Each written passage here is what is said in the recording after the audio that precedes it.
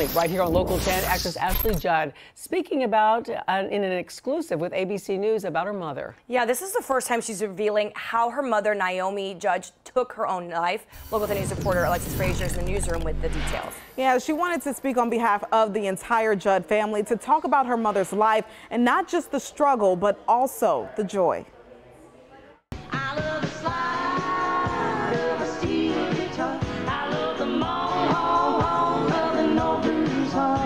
Through the years, the Judds have spoken publicly about their challenging family life with a mother who was wounded by trauma and depression, but filled with dreams and drive. Mom was a brilliant conversationalist. She was a star. She was an underrated songwriter.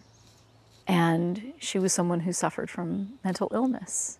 In the hills of Tennessee, the Judds have lived in separate houses, but minutes apart. Ashley Judd's grief shared by her sister and her stepfather, who they call Pop. Ashley sharing her mother's story weeks after her death.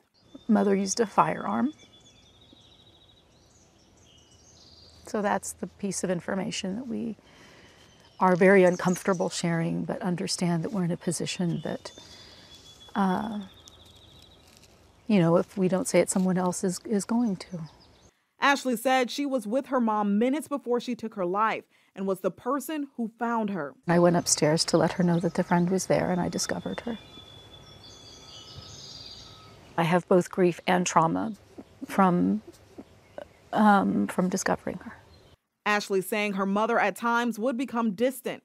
She was very isolated in many ways because of the disease. And yet there were a lot of people who showed up for her over the years, not just me. Including her sister Winona, who sent a letter to share with us. I laugh and I cry, and I thank God we have each other. I need to take some time to process, and I need this time to myself. I'm not ready yet to speak publicly about what happened. Love can build a bridge. Don't you think it's time?